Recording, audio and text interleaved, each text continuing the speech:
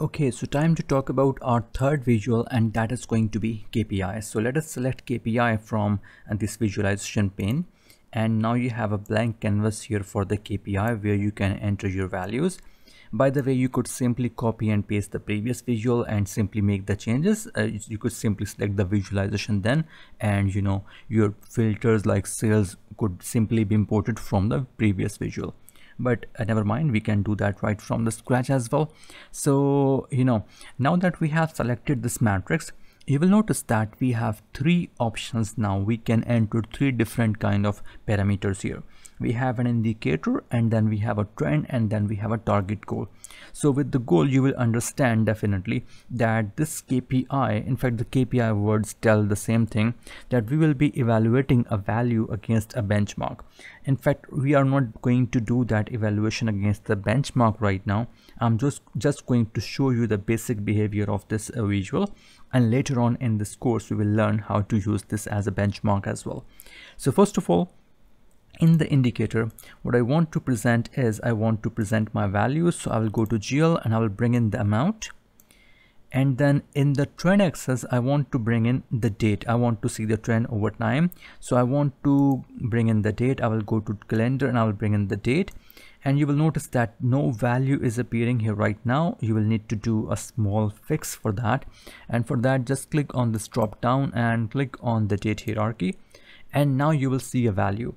Now this value might be very strange for you because and this is not something we were expecting. This value shows everything from our GL, right? So we need to apply some kind of filter. So let us apply a filter here, and in that filter I want to tell BI that please only present sales. And if I go to chart of accounts, that sales level was available on the subclass. I hope you remember that by now. So I'm going to bring in the subclass here into the filters, and I'm going to say please select sales. And now you have done that, please notice something. Let us compare this value against the P&L, and did you notice something? This time the value here is not total for to date. This is not the total sales all to date combined, all 3 years combined together. This is only the value of this recent year, that is 2020. So this is the standard behavior of this visual, that this visual is only going to bring in the value for that particular period. So we have to keep that thing in mind when we are using these visuals, that what is the standard behavior, so that we can control the behavior accordingly.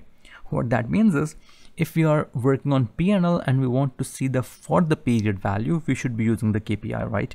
But if you're working on balance sheet and you want to see a value that should be total of all of them, you could use that card as well. So that depends on what you are trying to achieve. So, and one more thing that you will notice is that there is a background line, and what that background line is showing you, if I can take you back to my sales chart that we have made earlier in this course, you will notice that the sales trend was also the same as a straight line. So this background line is basically showing you the sales trend over the time. Okay, so just small fixes that we need to do before we finish this lecture, and that is do some formatting. So first of all, let me reduce the font size here. So I will go to this indicator option here, and in this indicator option I'm going to reduce the font size from 45 to 30, and then let me reduce this box size as well, and let me change the title here as well. So I will go back and change the title from this one to amount. It is not amount, this is sales FTP. Now what is FTP? FTP is for the period. This is my term, but please get familiar with that, because we are going to use this term quite a lot of times in this course, and this will be making much more sense. So sales FTP, sales for the period, and I would like to give this this title a little decent background as well, and I will make that centrally aligned, and I would like to change the font for that from this one to Calibri. So I think this is now in my standard style, so I will bring that in closer. And now I would like to show you something that we are not going to work on right now, but we need to I need to show you. So there will be formatting options for the goals and for the color coding. So the color that you are seeing at the background, This color can be adjusted, that if you achieve your KPI, the color should be green, or if you do not, that should be red, or if you somewhat achieve that, that should be yellow. Since we have not given any goal at this particular moment, I cannot do that because we need to use some advanced decks for that, so I will skip that part for now. But once we do this part, once we use these options, my KPI is going to be very beautiful, and it will make a very decent impression on our dashboard.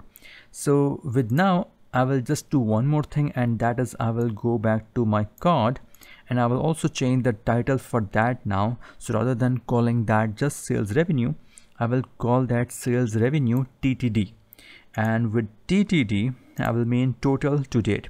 So sales revenue TTD, that is total to date, which means all the years compiled together. That is the sales revenue, that is till this particular date. Again, please get familiar with this term because we are going to use that so many times in this course.